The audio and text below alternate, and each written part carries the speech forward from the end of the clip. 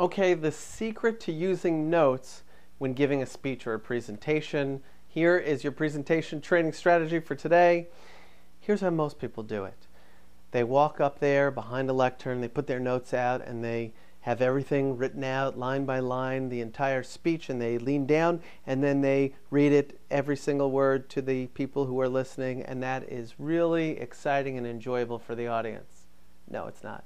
Okay, or they put all their notes up on a PowerPoint screen, and then they turn around and they read it to everybody while the people who are listening proceed to take out their smartphones and check their email.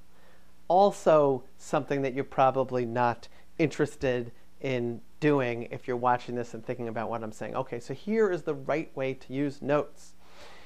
What you want to do is you want to write down a bullet-pointed list in 20-point size with the ideas you plan to cover. Those are your ideas or messages that you're leaving in front of people, that you're putting out there. Then what you want to do is you want to put in between, or I usually put in parentheses just after, the story I might tell, or example, or case study, a word or two. So I know I see Jim's group and I say, look, we need to raise profits. Case in point, Jim's group did something nobody did last year, which was, and all I did was peek at notes that I had strategically placed around the room, large bullet points, and I might place one on a table here, I might place one on a table down over there, on a chair somewhere where people can't see it.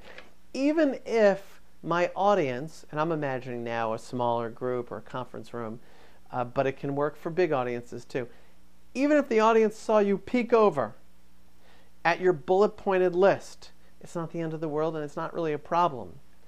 To them it means, oh, okay, Jess did his due diligence. He cares about us. He wrote out some bullet points so he had some idea of where he's going. Here's the other thing when it comes to PowerPoint. If I write down quarterly figures, I can now talk about the topic that I'm about to get to on the PowerPoint before it shows up.